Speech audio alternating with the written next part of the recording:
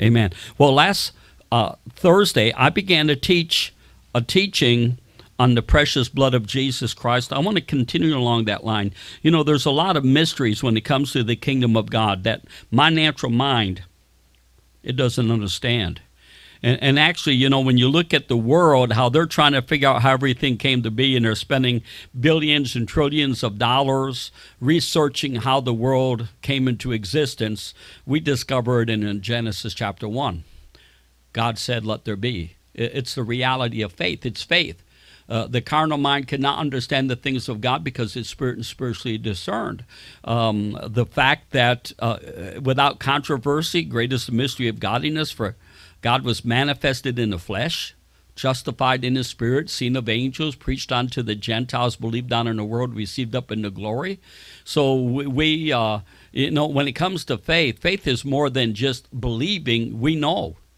We know those who are born again and washed in the blood, who have believed on Christ, who have received Christ. We know that Jesus was God manifested in the flesh. We know that he lived amongst us. We know that he took our sins, he took our suffering, our pain, our agony, our punishment. He was separated from the Father. He gave up the ghost. He declared, Father, forgive them, for they know not what they do. He died, but he rose again 3 days later. We know that. Our whole life is built and based on this reality. Now, we can preach this and declare this and proclaim this to those who don't know Christ, but if the Father doesn't draw them, they won't come. The Holy Ghost has got to quicken it to them. Well, you know, if you get to thinking about whatever aspect of Christ you want to look at, the covenant, the blessings, the provisions, the words, the life, the character, the nature, the personality of Jesus, to me, it's all mind-boggling. It's beyond human understanding. Now, I want to talk about the blood of Christ tonight because really it doesn't make any sense to the natural mind. But the Bible says there is no forgiveness of sins without the shedding of blood. The blood of Jesus. And last Thursday, I took you, there's actually 15 major declarations that tells us in the New Testament what the blood of Christ does. And of course, we can't cover all of these. I covered about 4 of them last week. But in the book of Hebrews alone, it speaks about the blood of Jesus 20 times in the book of Hebrews. And I just love the fact that we got technology now where I remember when I first began to preach, I had concordances and I had, you know, the expository dictionaries. My whole dining room table was full of books, and I'm trying to look up the Greek and the Hebrew, and it would take me hours and hours. What I can do now in a matter of minutes because of software. You can do it even online. You can download an app and just type the word blood in there and look up every time the word blood is used in the New Testament. But I want to read these scriptures in the book of Hebrews, not all of them, but some of them that kind of give us an insight into the blood. Where would we be without the blood? Well, we couldn't be saved. We couldn't be redeemed. There would be no atonement. There would be no redemption. There would be no salvation without the blood of Jesus. And we realize that blood, the first time blood was shed in the Old Covenant was when Abel offered up the lamb, and they had this knowledge all the way back. The second son of Adam had this knowledge that there had to be the shedding of blood. And of course, the very clothes that God clothed them with were sheepskin. So God himself, he committed the first sacrifice when he had taken those sheep and offered them up and covered Adam and Eve's nakedness. But then, of course, Abel, he offered up a lamb, and his brother Cain, he offered up vegetables. Well, that didn't work. God didn't accept his offering. But even when Cain slayed Abel, and it talks about this in Hebrews, the righteous blood of Abel still cries from the ground. Well, if the righteous blood of Abel still cries from the ground, then what do we think the blood of Jesus is doing to this day throughout eternity?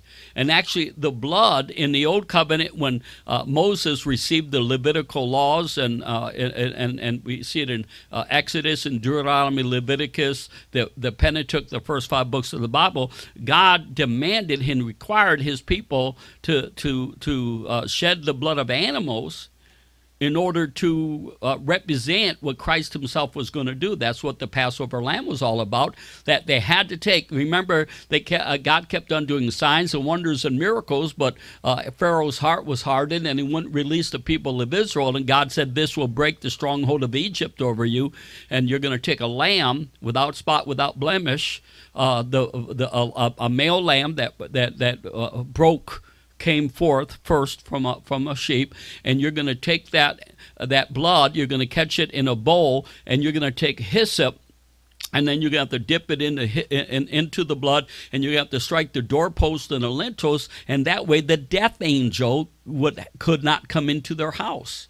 And so it's the blood that prevents the enemy from just coming in and destroying God's people.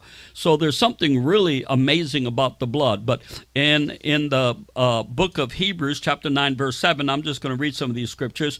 But into this second went the high priest alone once every year, not without blood, which he offered for himself and for the heirs of the people. So when he went into the Holy of Holies, which was a type and a shadow of the heavenly things, because when Christ died and shed all of his blood, every drop of blood that was in the body of Jesus was poured out, every drop. From the moment that they began to beat him until they whipped him at the post, until he carried the cross up to Golgotha's hill till they nailed him, and then when they finally pierced his side, and forthwith came what? Blood and then water. That means every drop of blood that was in the body of Jesus was poured out. Now, we know life is in the blood, and you can't live without blood, and your body contains approximately 2 gallons. A grown-up person's body has about 1 gallon and 2 pints of blood. Well, a full-grown sheep has approximately a gallon of blood. Now, when they say that when Solomon offered up the temple, when they offered up the sacrifices at the dedication of the temple, over 250,000 sheep and livestock were slaughtered. And literally, when they built the temple, they actually had to build it with troughs that would carry the blood away like a river. So on that one day alone, over 250,000 gallons of blood. I mean, it's hard for us to understand this. 250,000 gallons of blood poured forth, and yet it never wiped away one sin. Nothing but the blood of Jesus. Nothing but the blood of Jesus. That's why all religions except Christianity, and really it's not a religion, it's a transformation, it's a lifestyle, it's a new dimension, but none of the other religions have what it takes to bring redemption to one human being. And yet, can you imagine, the gallon of blood that Jesus shed was enough to forgive all the sins from the beginning in Genesis all the way to the end of the 1,000-year reign of Jesus Christ. Isn't that amazing? 1 gallon of blood. How powerful is that blood? How awesome, how magnificent is that blood? And they overcome by the blood of the Lamb and by the word of their testimony, and they love not their lives unto death. But into the second went the high priest alone once every year, and not without blood, which he offered for himself and for the heirs of the people. Hebrews 9:12. Neither by the blood of goats and calves, but by his own blood, the blood of Jesus, he entered once into the holy place, having obtained eternal redemption for us. So there's a word, redemption. There's 15 major declarations about the blood of Jesus, and he purchased for us redemption with his blood. For if the blood of bulls and of goats and the ashes of heifers sprinkling the unclean sanctify to the purifying of the flesh, how much more shall the blood of Christ, who through the eternal Spirit offered himself without spot to God, purge your conscience from dead works to serve the living God? So there's something about faith in the blood. So how do we apply the blood? People say, I plead the blood. Well, really, the word plead, you mean you're going to apply the blood. How? By faith. By faith. We do it by faith. How do we get born again? By faith in Jesus Christ. I have faith that the blood that Jesus shed was enough to set me free from the powers of darkness. You got to have faith in the blood. Those Israelites, when they took that blood of the lamb and they hit the doorpost and the lintel, and they were in the house, they were standing upon their feet with a staff in their hand, and actually they roasted the lamb, and it was cooked with bitter herbs. And the reason why is because the death of Christ. Listen, I when I eat ham, I like it, soaked in honey and brown sugar. You make your meat taste sweet. Well, the lamb was bitter. It was bitter. Why? Because the death of Christ, the sufferings of Christ, the agony of Christ, it's mind-boggling, but it's not pleasant.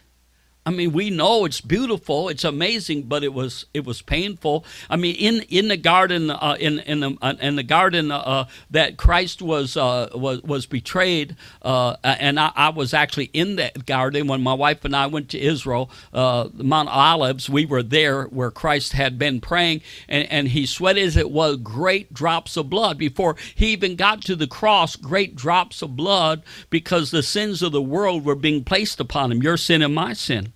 But in the old covenant, all of the Levites, can you imagine now, the Levites were the ones who were sacrificing the animals, and by the end of the day, when they got done on the end of the Passover day, when they had sanctified the temple for Solomon had built, they were covered in blood from head to toe. But one thing the high priest would have to do is he would have to take and he would have to dip into the blood, and he would sprinkle the people and cover the people in blood. That they did. They covered us. Don't you know we're people covered in the blood? We're covered under the precious blood of Jesus. We don't see it physically, but that's what the Father sees. The Father sees the blood of his Son upon us. And it not only covers our sin, but it washes away our sin. It purges our sin. As a matter of fact, it says, what does it do here? It says that he purges our conscience from dead works in order to serve the living God.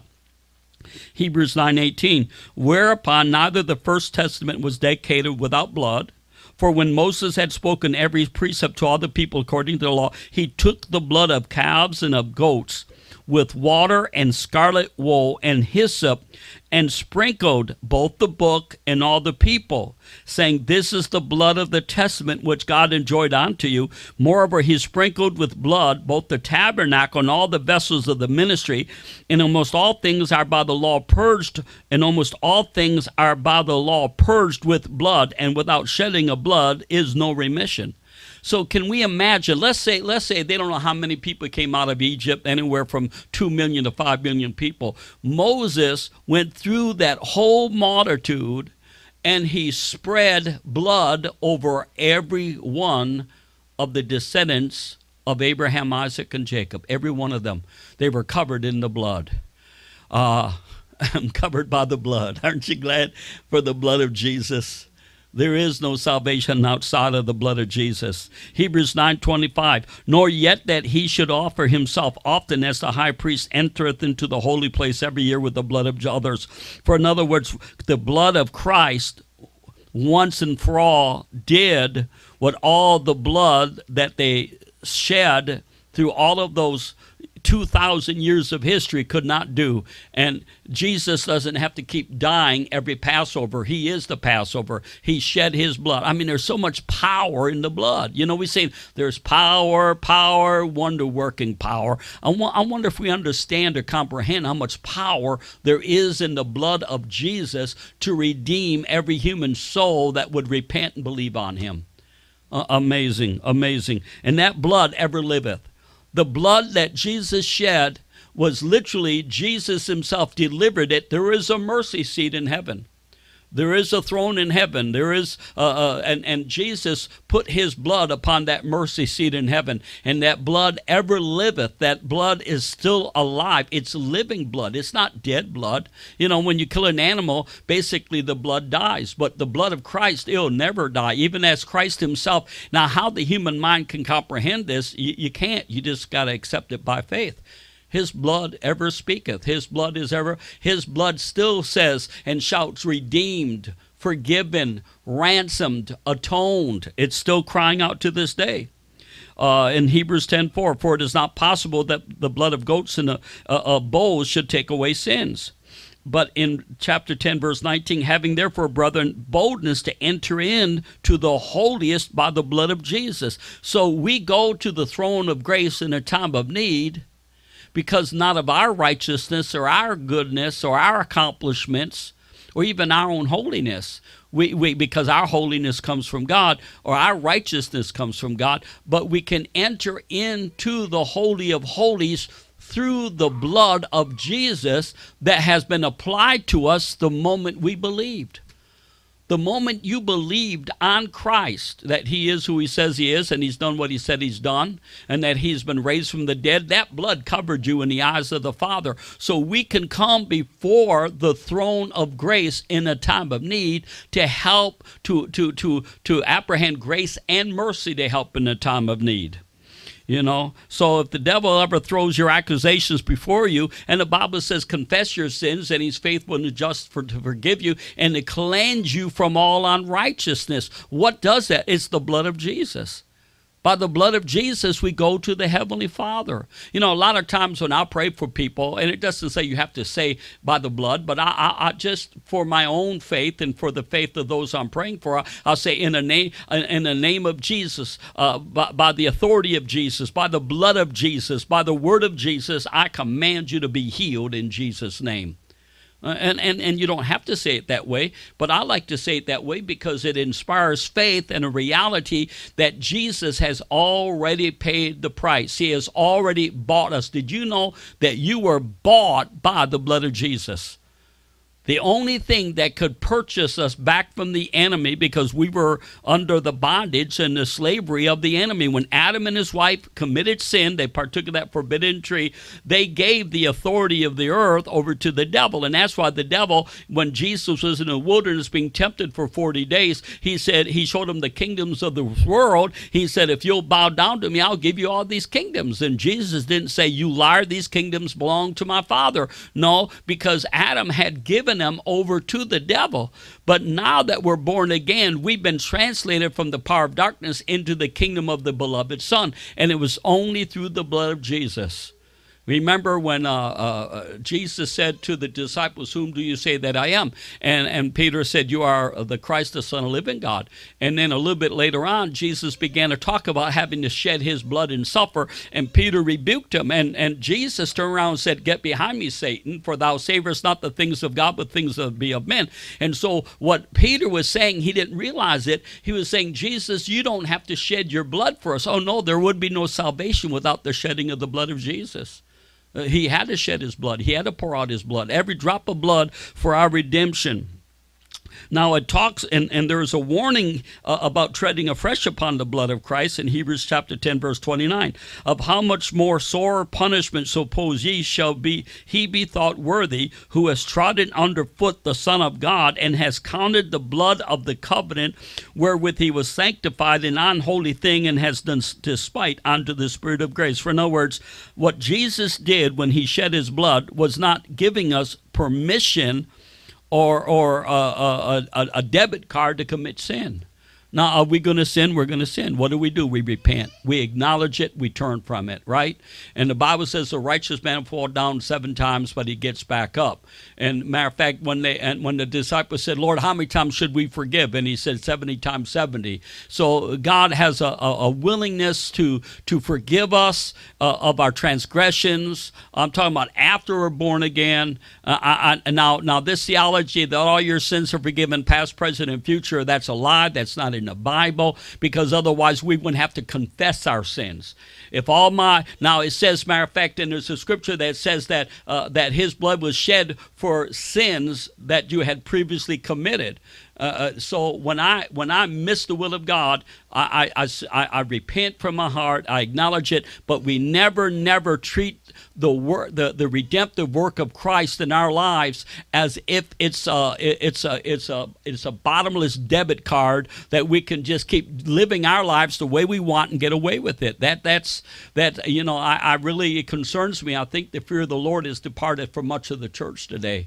You know, and people just treat what Christ did as if it's a bottomless debit card or a bottomless banking account system. No. We dare walk not tread upon the blood of Jesus. We got to walk softly and aware and be conscious of the fact that when we miss God, and we all miss God. You know, the Bible says if any man says his sin is not, he's a liar and the truth ain't in him. So we acknowledge we miss God, and many times in the fact that anything that is not of faith is sin. So we acknowledge it, but we don't just go out here and blatantly just ignore God's will and do what the flesh wants. Hebrews 11:28, through faith they kept the Passover and the sprinkling of blood, lest he that destroyed the firstborn should touch them. Hebrews 12:24, and to Jesus the mediator of the new covenant, and to the blood of sprinkling that speaketh better things than that of Abel. Hebrews 13:11, for the bodies of those beasts whose blood is brought into the sanctuary by the high priest for sin are burned without the camp, wherefore Jesus also, that he might sanctify the people with his own blood. So notice, we're sanctified, separated, consecrated because of the blood of Jesus Christ. And just one more scripture, Hebrews 13:20. Now the God of peace that brought again from the dead our Lord Jesus, that great shepherd of the sheep, through the blood of the everlasting covenant. So let me just cover some of these major issues about the blood. I read this to you before, but I'm going to read it to you again. These are 15 declarations. Number one, by the blood we overcome. We overcome by faith in the blood of Christ. You know, it says... They overcome by the blood of the Lamb and the word of their testimony, and they love not their lives unto death. Number two, there's propitiation by the blood. I taught that last Thursday. Propitiation. That's a big Hebrew word or a Greek word, but it's important. Number three, we're made nigh by the blood of Christ.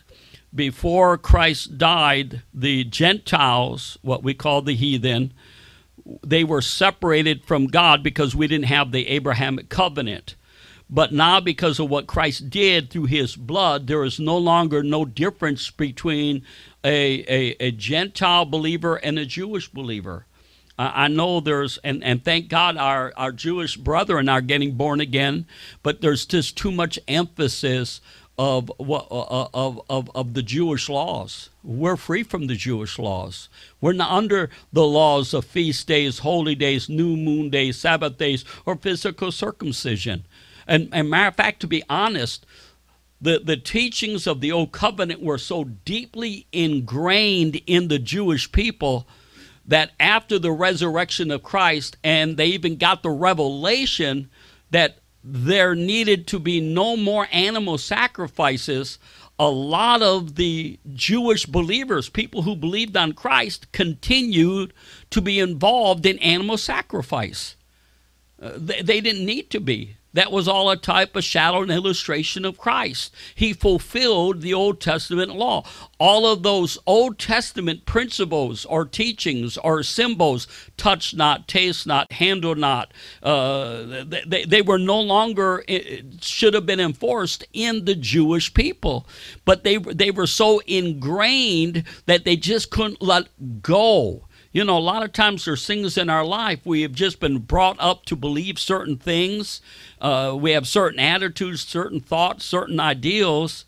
And that's how my mom did it. That's how my dad did it. I remember years ago I heard the story about this family. They were getting together, and when it came to, I think it was right around Easter, the whole family get together, and great-grandma was there.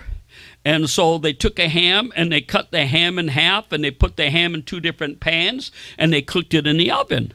And great-grandma was sitting there and saying, well, why are you guys cutting that ham in half and baking it in two different pans? And they said, well, that's how we've always done it. That's tradition. She said, no, I started that. She said, I didn't have a pan big enough to contain the whole ham, and so I would cut the ham in half and put it in the two small pans I had. But you see, because it had been passed down, they were cooking their ham the way that great-grandma did it, and she only did it because she didn't have a pan that was big enough. Well, I think a lot of times that's how Christian traditions start, is this is how you do it. This is to, like in Catholicism, and I was raised in Catholicism, we'd sprinkle holy water, hello, and we would do the sign of the cross. There's no power in holy water, and there's no power in the sign of the cross.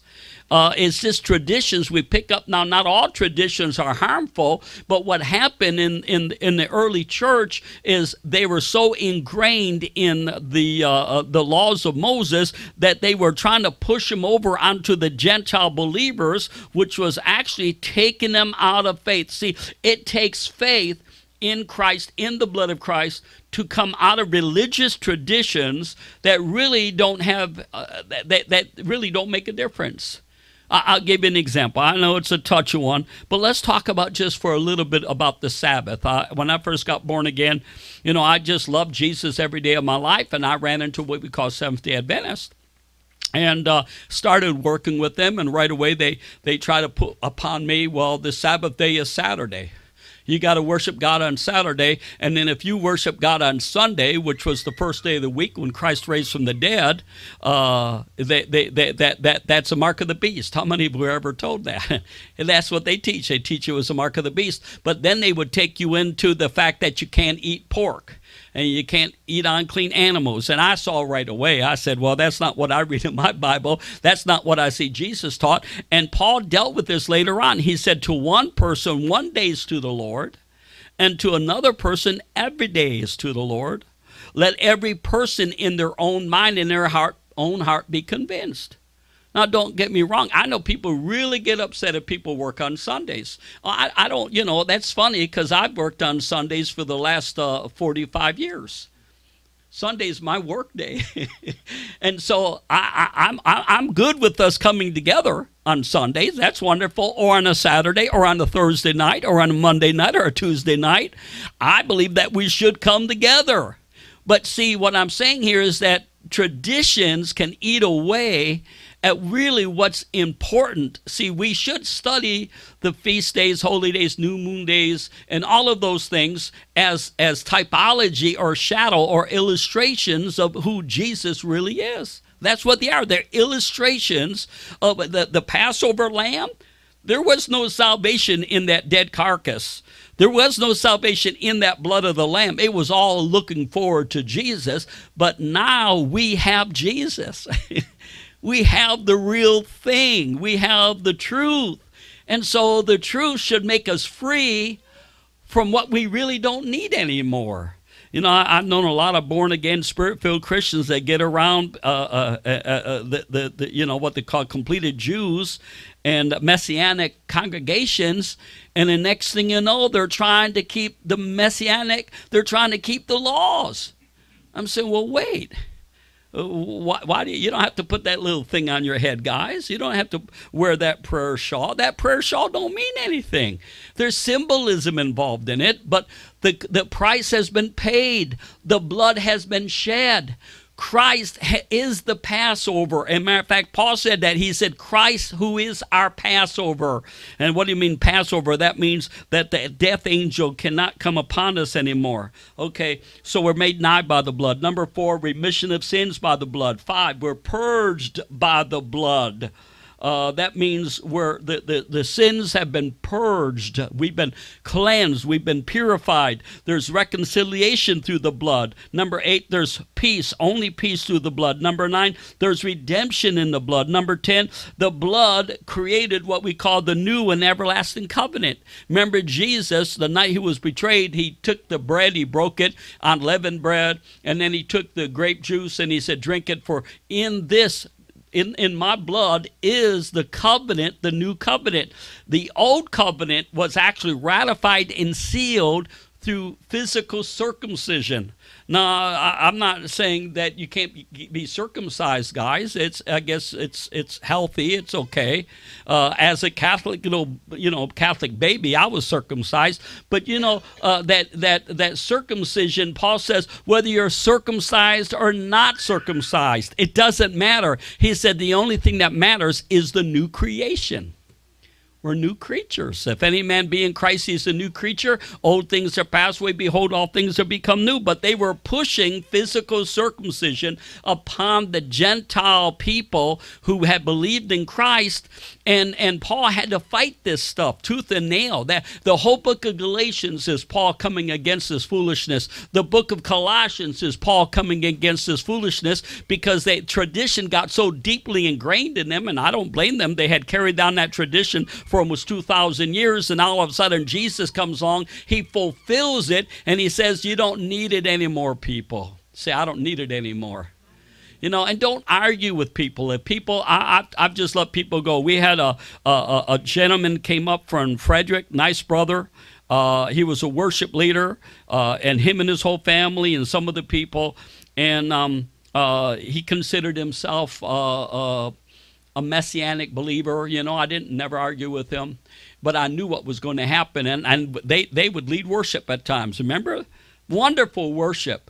But and he wanted to take me and Kathy out to eat one day, and I said to my wife, I said, well, honey, I said, we better get ready. I said, because he is so caught up in the messianic stuff, it's become his religion. It's not Jesus, it's messianic doctrines. It's not, see, our gospel is Jesus Christ.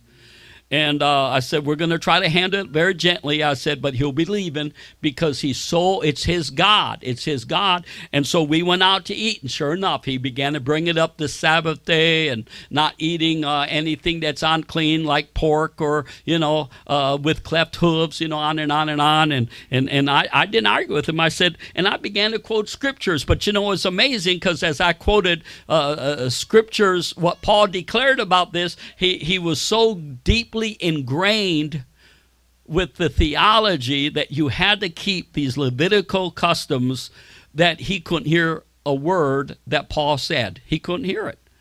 And so they left the church and never came back again. I'm sorry, I can't help that, but I'm not going to come underneath your bondage in order to make you feel spiritual. People, they try to make themselves feel spiritual because they do certain things. You know what I mean? That don't make you spiritual. You know what makes you spiritual? Loving Jesus Christ more than anything. You want to be spiritual? Love Jesus more than you love the world, more than you love the flesh. Deny yourself. So redemption, number 9, there's redemption through his blood. 10, there's a new and everlasting covenant in his blood. Number 11, there's only forgiveness by the blood of Jesus. I'll read some of the scriptures for this before we close here in a couple of minutes. You're washed. Number 12, you're washed and you're cleansed by the blood. Number 13, you're sanctified by the blood. Number 14 is so important. You're purchased and you're bought by the blood. He said, know ye not that your body is the temple of the Holy Ghost, which you have of God? You are not your own. You are bought with a price. Therefore glorify God in your body and your spirit, which are God's. Jesus bought me with his blood. Isn't that amazing? That's how you were able to be redeemed. That's how you were able to ransom. That's how you were able to be bought. You say, Pastor Mike, I just don't know if God loves me. Well, when I got born again, and I saw what Christ did upon the cross, and I saw that he shed all of his blood, it got rid of ever the thought that God loved me. God proved his love. I mean, what more can you do? God gave his life. As a matter of fact, Jesus said the real evidence of love is that if you lay down your life for your brother. Well, you know what? Jesus laid down his life for us, didn't he? He bought me with his blood. Now, because he bought me, that means I'm free from the devil. I don't belong to him anymore. Let's say, for instance, that you had a debt that you could not pay. And some wealthy person that you really didn't know very well, and actually the Bible says when we were yet sinners, Christ died for us. Some stranger comes along and he buys your debt. He pays for your debt and he gives you the receipt. And he hands you the receipt, and he says to you, now, if they come back and they try to claim that you owe them anything, just present to them the bill of sales, that it's complete. Right here, it's paid in full. I don't know about you, but whenever I deal with local contractors or like if I go to pay a bill, I always have them sign paid on the receipt with their signature. And I keep that in my records.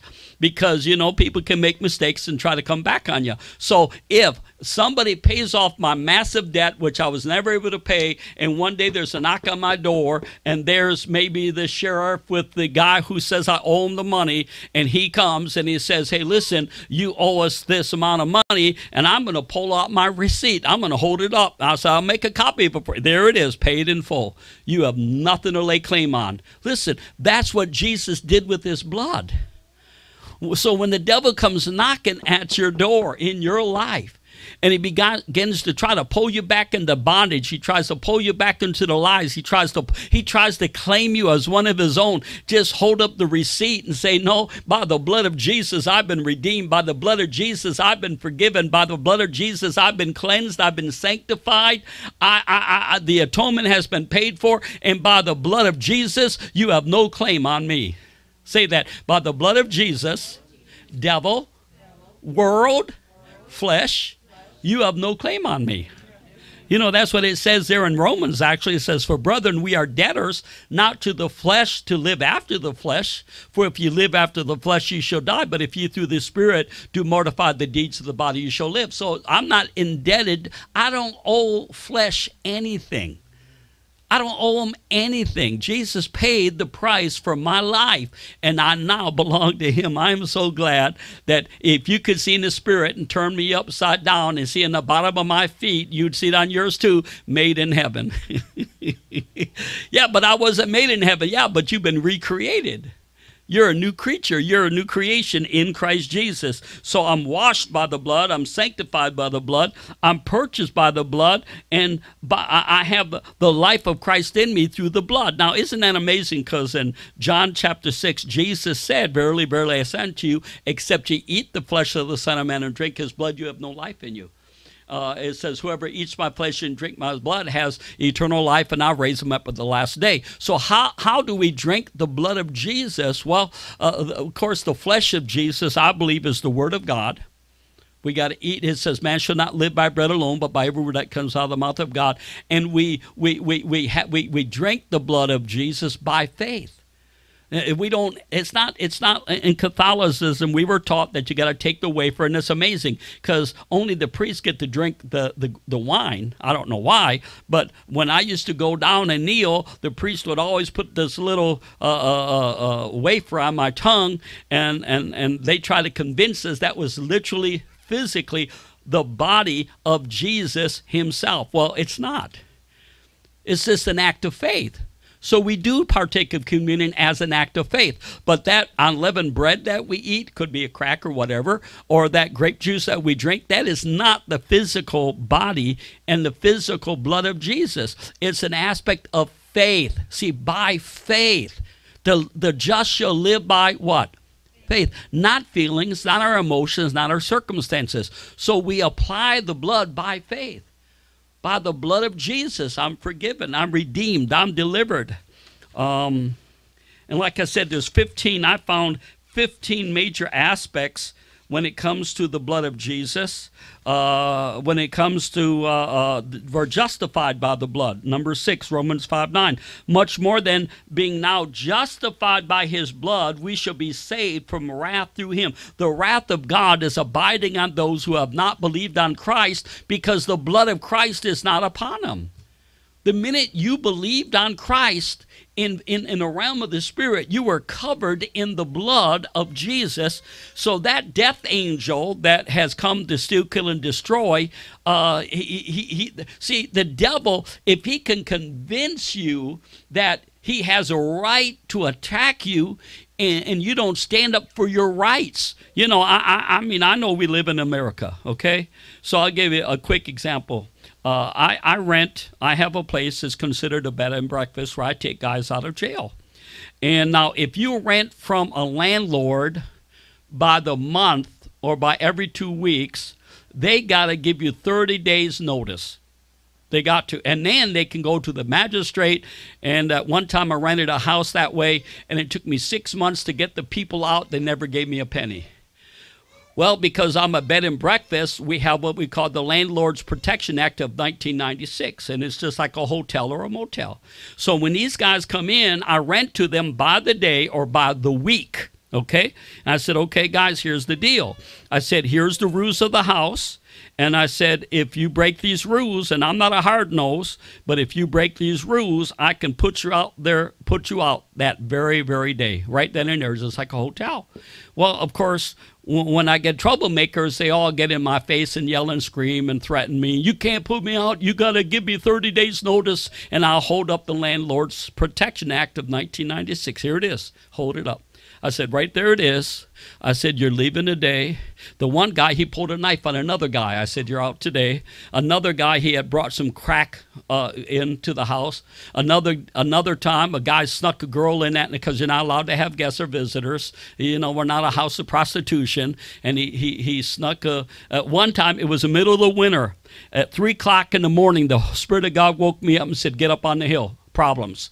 So it was a blizzard out. So I went up there and I went into the front room of the house I have up there. And I'm not being graphic. I go into the living room and here the guy is who's giving me problems. He's on the couch with a young lady and they're involved. I stopped it right. I said, oh, stop. Get up, get dressed. What? I said, you're going out that door right now. You can't put me out this middle. It's a snowstorm. I said, you're out the door right now. I said, I warned you, warned you, warned you. And so I kicked him out. Well, so I put this young buck out, and the police at times would challenge me. And I had this police officer called me up, young guy, I could tell. He said, Mr. Yeager. I said, yeah. He said, well, you just kicked so-and-so out of the house. I said, oh, absolutely I did. Well, you can't do that. You got to give him a notice. I said, no, sir. I said, Landlord's Protection Act of 1996. Well, you can't do that. I said, sir, I said, I have a legal right. I said, I'm going to be very polite to you. I said, you don't create the laws, you enforce the laws. And I said, I have the law on my side. He's out. He's not getting back in. Well, I'll get a hold of the district attorney. I said, you go right ahead and you talk to the district attorney. So I knew he lied. I was out eating with a pastor and his wife, my wife and I, and about a half an hour later, he calls me up, and I knew he was lying. He said, I talked to the district attorney. You can't do that. I said, well, the district attorney's wrong, and I said, I'm going to obey the law, and I said, don't call me no more, call my attorney, and I hung up, and he left me alone. But in the last 20 years, as I have taken guys out of prison, I've had police over and over try to make me do what they demand me to do, but I hold up the law. 1996 Landlord's Protection Act, officer, here it is. I said, I can put them out for any reason. And I said, I don't put them out for any reason. I put them out when I believe they're a threat to the community. I said, they're out. Now, I don't care how much they threaten to put me in jail, blah, blah, blah, blah. I have the law on my side. Let me say this. We've got the blood of Jesus, people. The devil has no right. He has no claim. He has no power. He has no dominion over us because of the blood of Jesus. Praise God for the blood of Jesus. So if you commit sin and when you repent, you say, God, I'm sorry. I shouldn't have said that. I shouldn't have acted like that. I shouldn't have thought that. I shouldn't have done that. Lord, please forgive me. I repent right now. Please forgive me. The Bible says you confess your sins to him. He's faithful and just to forgive you and to do what? Cleanse you from all unrighteousness. So then the devil's going to try to come back and say, you did this and you did this and you did this. And I'm not going to argue with him. I said, well, yeah, you're right. But praise God, I repented from the sincerity of my heart. Praise God, it's washed away. It's not under the blood, it's washed away by the blood. I'm cleansed, I'm purified, I am forgiven. The Bible says we are forgiven through the blood of Jesus. Say, thank God I'm forgiven. Really, are you glad? I'm glad I'm forgiven. Oh, I know what I deserve hell, people. I know I deserve hell, but thank God I'm forgiven. Now, like I said, it's not a license to commit sin, but when I truly repent in my heart to the best degree that I know how, and I don't want to do it no more. I don't want to think it no more. I don't want to act that way anymore. Now, I look to him, give me strength to not give in to that again. But, Lord, I thank you by the blood of Jesus. Now, Father, we thank you tonight that because of the precious, wonderful, cleansing, justifying, purifying, purchasing, sanctifying blood of Jesus, we are redeemed, we are delivered, We are set free. We are justified. We are ransomed. Lord, we thank you for the precious blood of Jesus. And Father, we thank you for that in Jesus' name. And everybody says, amen.